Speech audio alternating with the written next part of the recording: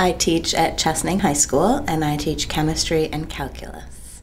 I feel that the teachers in my school are promoting a culture of learning, and then it's through the teachers that the kids learn that it's a culture of learning. I feel that it's really a top-down situation, and that you need, all of your leadership needs to be focused on learning, so that your teachers are focused on learning, and then your kids are in turn focused on learning.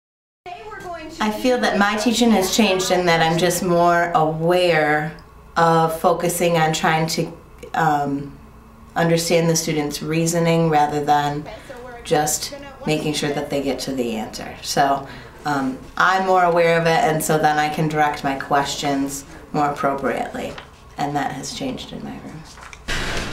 What I'd like you to do next, most of you are done, a few of you are still working, find someone in the room who has not seen your CSI yet and exchange ideas. And they're kind of, like, Ray's kind of boring. I thought the routine went very well, the CSI. It was their second time doing this activity, but the first time I only had half the class here because of a field trip, and so today I got to see everyone's thoughts through it and had good explanations. I mean, you get a wide variety, but the ones that I've looked at so far and that were shared with the class were good connections to the actual chemistry concept. It's a pretty broad concept, and so, but it has many details, and so I've focused kind of on the details up to this point, and so I wanted to go back to the broad concept and see what they thought about the broad concept and know about stoichiometry. We'll start with volunteers that would like to share part or all of their own CSI.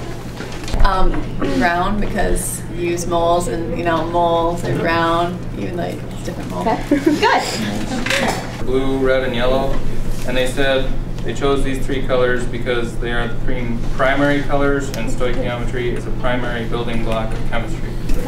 The water cycle, because it goes, it keeps on changing to different things. Okay.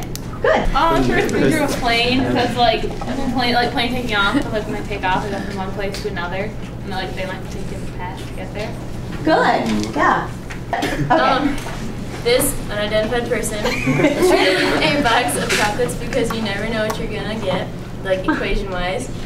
And then you drew a chalkboard because when I think of stoichiometry, I see equations being written out on the board.